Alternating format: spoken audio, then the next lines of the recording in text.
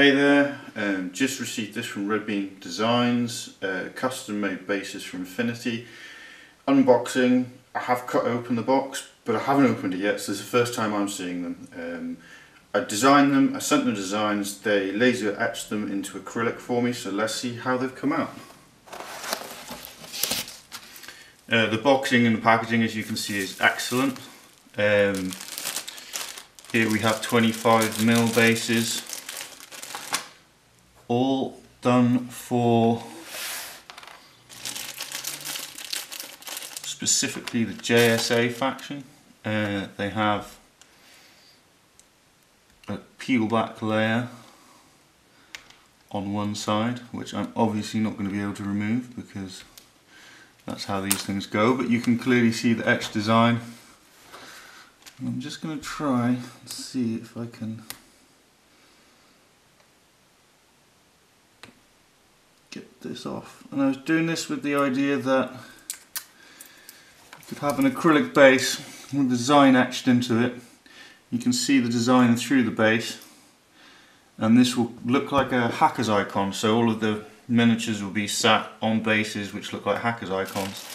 Done bases of all sizes. That's the JSA and the Japanese Sectorial Army 25mm infantry base. This is the 45mm base. Again, I'll just peel it off. But I think they're looking pretty good. It's all printed on, in theory, 3mm, but there's a 0.5mm deviation in the thickness of the acrylic material that they are supplied with, so that's something to take into account. But I think they've done a damn good job and they've come out really well. I've got 3 forces worth of bases done here. We've got the Japanese Sectorial Army, which are these ones,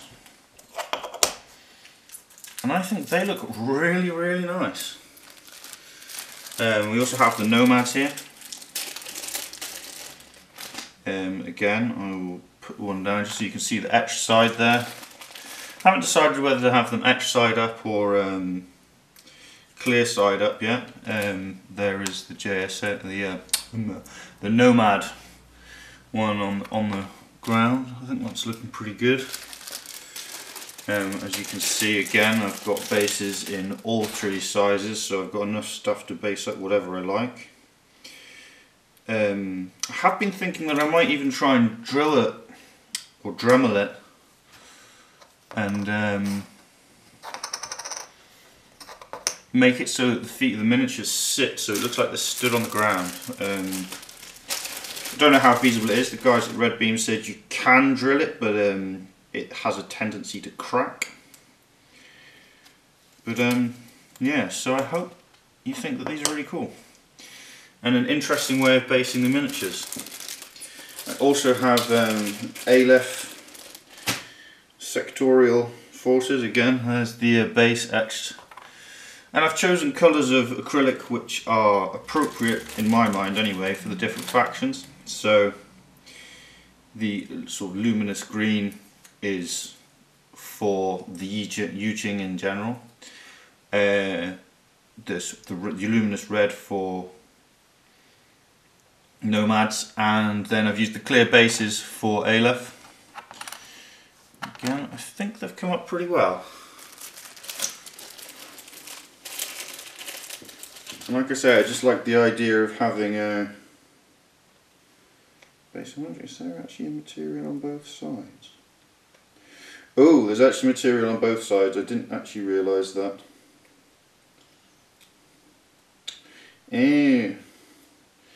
You have to cut through one side, which is like a matte finish packing paper, and then they have the gloss paper which protects the shiny flat side. I'm assuming that's something to do with the cutting process. This is all done with laser cutting tools. And if you give me a moment, no, I'm not on camera doing this, but it's being a nuisance.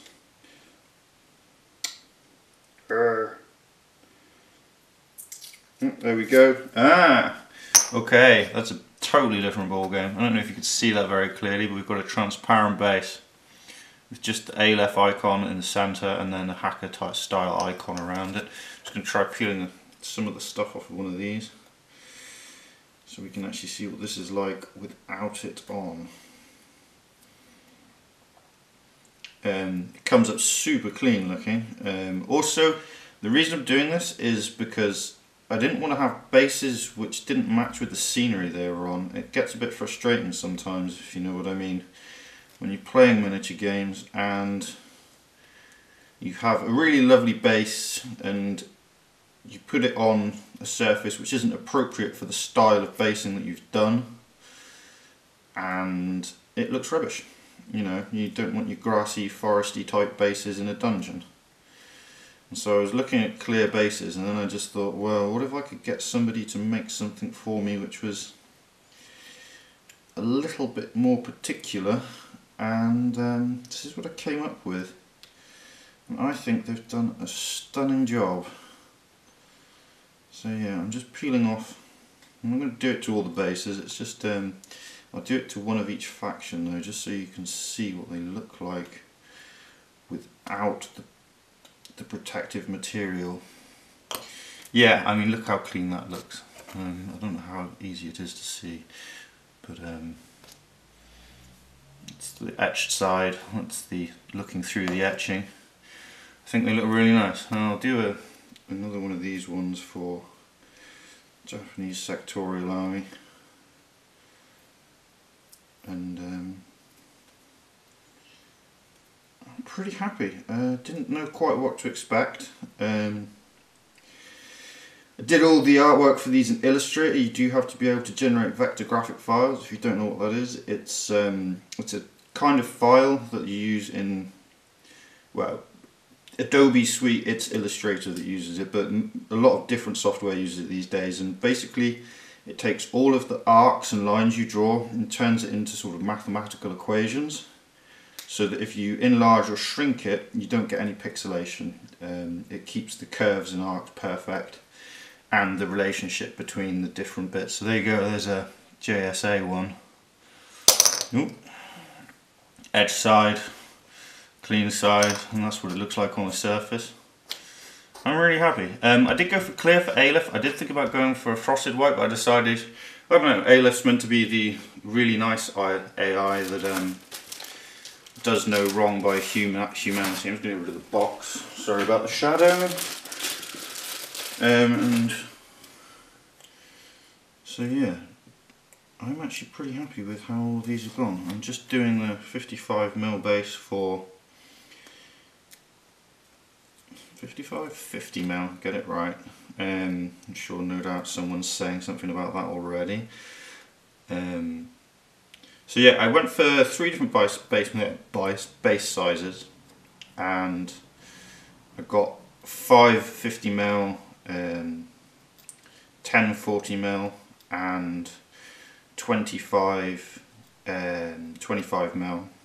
Just so I've got enough pieces so that I can try drilling and I can mess it up and no doubt get it completely wrong and destroy loads of bases, because apparently drilling will crack the bases, as I said earlier. But I'm hoping to be able to make miniatures look like they're stood in the world that they exist in, and also make it a little bit more like you're looking through the world through a head-up display.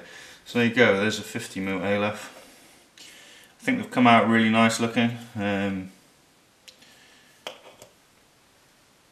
I'm actually really happy with those. They've come out a lot better than I anticipated in many respects. I'm now humming and hawing about the designs, of course, because you know, you see something in the flesh, you're like, oh, that could be better and that could be better, but I think that's just life. You always got to be looking for how you can improve things. I'm just going to keep stripping off the covers just so you can see each of the bases. What the hell? Not exactly taking much time. I'm just using my nails to do this and shredding my thumbnail, but you know, that's what it's like when you're taking bloody sticky stuff off of these things. Never quite as easy as you hoped it would be. Yeah, so again, JSA. with the JSA symbol in the center, and then sort of the icons for the hacker type symbol around. I think they look really nice. I'm pretty happy because I want to see what the infantry ones look like. And so I'm trying to theme it so that each base color and base type is appropriate for the faction, hence the sort of luminous green for the Yujing, and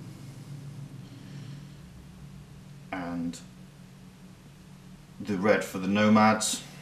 Can't really do black, but I thought with the half dense etched and half not etched, it still manages to simulate the icon for the nomads there. Oops. Throwing stuff around. So I hope that you will like these. I'm pretty happy, and I hope you like what they look like with the miniatures as well, because it's all fair and well having something like this made. I mean, they could always just be used as tokens, I suppose, but sometimes you have a great idea and you get the pieces and it's not quite what you anticipated. It doesn't work out quite how you wanted it to. The other thing with acrylic is I'm going to have to cut everything off of any stands. Like the miniatures, you know, they're designed for slaughter bases, and I'm not going to be using slaughter bases for obvious reasons. Oh, you see, that one, I just forgot to take some material off. I'm an idiot. Yep, welcome to the internet, I suppose. Making an idiot out of myself in front of an awful lot of people. Enjoy. So, I'm actually pretty happy. These all look really nice. The guys at Red Beam were really great. I got in touch with them, I asked them, and they were game for doing it. And I had to sit down and do the designs, and I sent them some designs, and they were like, you actually have to colour code this for the lasers, and that wasn't quite so easy as I expected. It was actually taking a couple of weeks just to get the designs totally ready so that they can be used with the laser. And when they first tested them, there was one slight problem in that I hadn't taken into account that you can't stack objects, which anybody that's familiar with Illustrator will understand. So you actually have to make sure that you can't stack objects, because the laser will recut every line that you've put in. And so they had a slight problem in that the lasers were virtually cutting through the bases on the first test piece that they did. So I had to correct all of that, which took forever. But yeah, I'm pretty happy. We have bases for 3 factions that I'm going to, which, well, in theory at this point should already be painted and based up. This is just really to show you how I got it done. So they come like this with a backing on either side. The laser etch is cut through one side of the backing, and you have to peel all the backing off, but look, they come out, and I'm really very happy with that. Okay, so I hope you've enjoyed. Take care.